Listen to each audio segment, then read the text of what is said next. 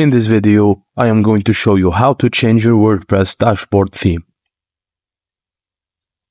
Just as you can use templates to alter the front-end appearance of your WordPress sites, you can use admin themes to modify how the back-end looks.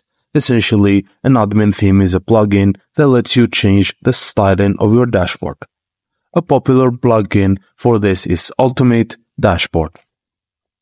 This solution is available in both free and premium versions. By upgrading to Pro tier, you can use this plugin to add your own CSS style sheet and override the default admin settings.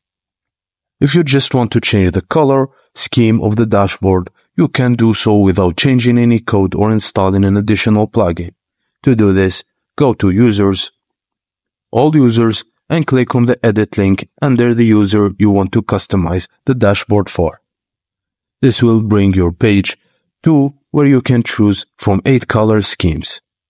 Once you select one of you want, click on Update User at the bottom of the page. This method lets you easily change the color scheme even if you don't want to personalize the branding or logo. And that's it, guys. Thank you for watching, and please don't forget to like and subscribe for more.